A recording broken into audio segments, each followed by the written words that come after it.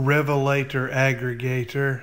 Again, God bless Rick Wiles and True News. If it weren't for them, I would have never found out that Bill Gates was crowing to Fareed Zakaria about being a hoogie boogie wizard and singing the praises to the rafters of Steve Jobs, who he claims was a super duper hoogie boogie wizard. And I would have been completely unaware of this forever because I would rather watch paint dry than watch Fareed Zakaria. These black magicians in Silicon Valley must really think they're getting close to their ultimate goal of creating some wicked hoogie boogie AI that their demon gods or whatever can inhabit or possess, or developing some kind of mark of the beast technology whereby they can try to push everybody into uploading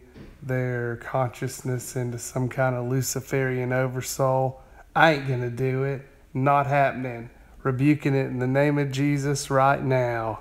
They must really think they're getting hot because they're just letting it all hang out. They just don't even care what us peasantry thinks anymore. I mean, dig this. This is a direct quote from Hoogie Boogie Kabbalah wizard Bill Gates about his homeboy, big time Hoogie Boogie Kabbalah wizard Steve Jobs. Quote, I was like a minor wizard because he would be casting spells and I would see people mesmerized. But because I'm a minor wizard, the spells don't work on me. Unquote. For you folks that think this dude is just throwing around Harry Potter references, go ahead and just turn this video off now because I can't reach you. Like I said, they must think they're getting close to something wicked and demonic and evil because they're getting brazen about it. So pray, y'all. Pray against these evil forces that have taken over our culture and our nation. Hoogie Boogie Kabbalah wizard Elon Musk had to wade into the fray too. And he even used a little wizard emoji in his tweet. Cat is out of the bag. I mean, they're just telling y'all. They're telling y'all what's up.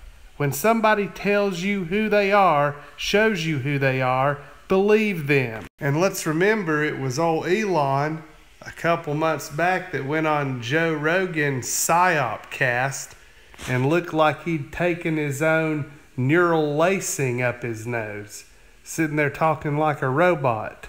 And I know I need to have a more Christian spirit about this. I need to pray for these lost, deceived people in Silicon Valley.